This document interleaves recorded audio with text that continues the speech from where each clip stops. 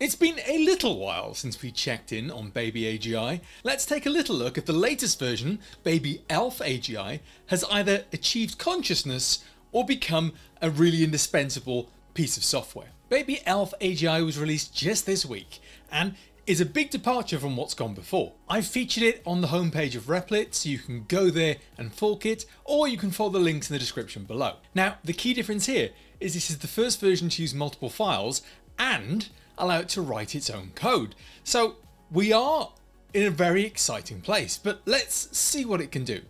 We're going to fork the REPL, and now the keys are all in secrets by default, so there's no faffing around there like we've had to do before. We're going to go to secrets and add in our open API key and our SERP API key as well, so it can do searching and the AI stuff.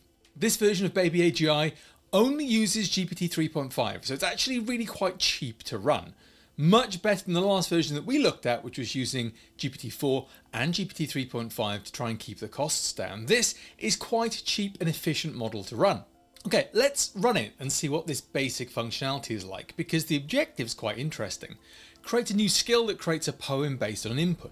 One of the interesting developments that's happened since last time was the fact that we can actually do dependencies in parallel now.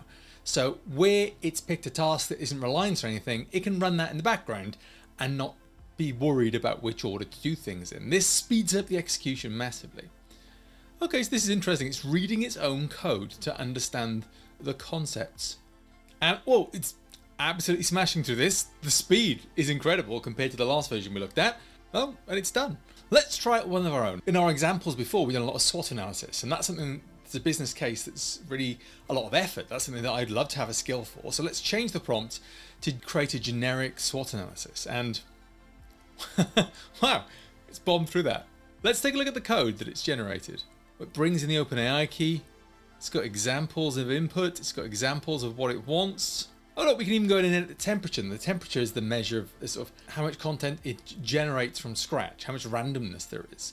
The higher that number, the more random it is. The lower the number, the more accurate it is. So we could even go and turn that down to 0 if we wanted, so there was no hallucinations in the data at all. This is really quite cool. So let's take a look at how we actually use that then, because if we have a look down the code, there's a list of skills that it's going to load. These must be the file names. Let's add in our SWOT Analysis Generator skill. There we go. And change the objective to generate a SWOT analysis of replit.com, because we've done that before. And we'll run it. Okay. This error suggests that we haven't included the web search skill. So let's add that. Okay. Well, it's searching the web now. And notice the dependencies. They're not just going one after the other this time. Now they are working in groups and they're waiting for certain tasks to complete and then working in parallel in the background. And this is much faster than whoa. This is much faster than before. And yeah, that SWOT analysis is pretty good, isn't it? It feels, we've done this before in one of the previous examples, and this feels a lot more cohesive, a lot more accurate, a lot more like somebody that understands business might have done it. And we've even got it in the output file. And the interesting thing is we've got all the data it collected as well. So actually there's a lot of backtracking we can do with this. This is much more useful as an autonomous agent. The previous versions I found frustrating because it would do a bunch of work and then dump a one-line output into a file or put it on the screen, and you couldn't go back and look at the context it was using. This is brilliant. This is so much better for me validating the work that it's done and being sure that as somebody making decisions, the autonomous agent has used the correct data to process that. Okay, let's see if we can get it to create a skill to actually make a website. That was one of the limitations previously, was that it couldn't actually generate and save code. Now it's definitely generating and saving code at the moment, but can it do that on an arbitrary vector? Let's see. Well, okay, it seems to have got a good set of tasks. Okay, I'm a little concerned with the name of the file it's generated. Generate.js file. Is this just a JavaScript generator? Let's set an objective to build a landing page for our classic, the commemorative Robocop statues.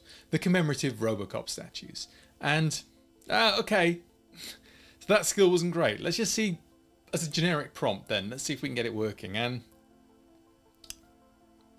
it's always a bit disappointing when I see this. I know this isn't what it's for, but like that's my dream. My dream is that these autonomous agents can just go and make me that site that I need, and I'll go in and tweak it later. And again, it's got the plan. If what you're doing is generate a list of instructions to give to another person or another AI, this is great, but it isn't quite what I'm looking for just yet. But we know the limitations. This is a task system. This is a knowledge-based research system. So let's give it something that's a bit more knowledge-based and see how that goes. Okay, I'm going to try and create a skill to create a script for a video. Now my hope is with this, that what it'll do, it'll work out what a script format is and create a prompt that can generate that. Let's include that. Let's get rid of the SWOT Analysis skill because that's causing some weirdness. This is interesting though.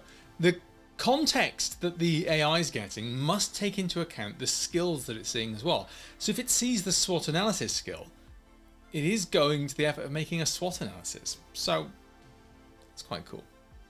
Okay, it doesn't seem to be scraping the most relevant search results, but let's see how it goes. Okay, so we've got let's take a look at that file then, and okay, again, this is the fun with LLMs, isn't it? The LLM just gave up on that one. Let's get rid of that then. Let's see, without a skill, can it do a script for a video on HTMX, which is a reasonably new standard? Oh, okay, so it has generated a script, but for some random characters that it's generated. I don't know who Olivia is, but she's very enthusiastic about HTMX. Okay, let's change that prompt up a little bit to give it a little bit more instruction. Now this is an important thing, and please do go see our video on prompt engineering to get a bit more about this. Sometimes the first time you fail with an AI, it is the prompt that's the problem. Give it more context, give it more information, give it more instruction, and it might develop what you want. So I'm going to explain what my video format's like. It's presented by me, who appears via green screen. I'm an aging millennial who uses the term dude unironically. I'm knowledgeable and I'm good at explaining complex topics in a clear way. Now let's see what it does. Okay, so it's got it. We've got those dependencies again, which are not reliant on the first ones, which is quite nice. Okay, it's got some interesting results. Get them together. It starts to pick up speed as we get to those dependencies. Hey, that's actually quite good. And it does talk a little bit like me, an aging millennial. That's not bad at all. I might actually make this video. That would be a bit of fun.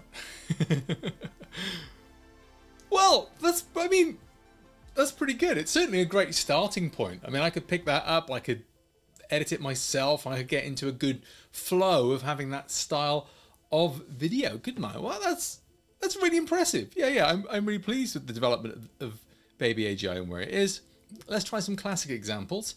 Let's look at the top 5 AI trends and see if we can get them summarized. Oh, that's pretty cool. They're very generic though. Let's tweak that prompt. Let's change the prompt up a little bit. Research and generate 3 ideas for YouTube videos to be made in the Replit YouTube channel that involve skills in some way with LangChain. LangChain is the most popular of the AI frameworks. So that's something that we are looking into doing more content on. And that's not bad.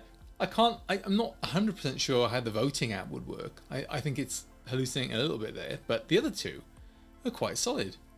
Well, do you know what? I think that BabyAGI is getting to a point now where I can actually use it to do knowledge-based work, and I can be reasonably sure that the results it's going to generate are not going to disappear and are going to be reasonably useful.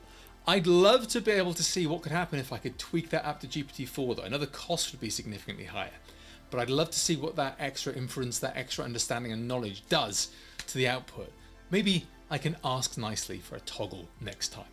If you want to play with BabyAGI and especially BabyAGI, it's currently trending on the front page of Replit.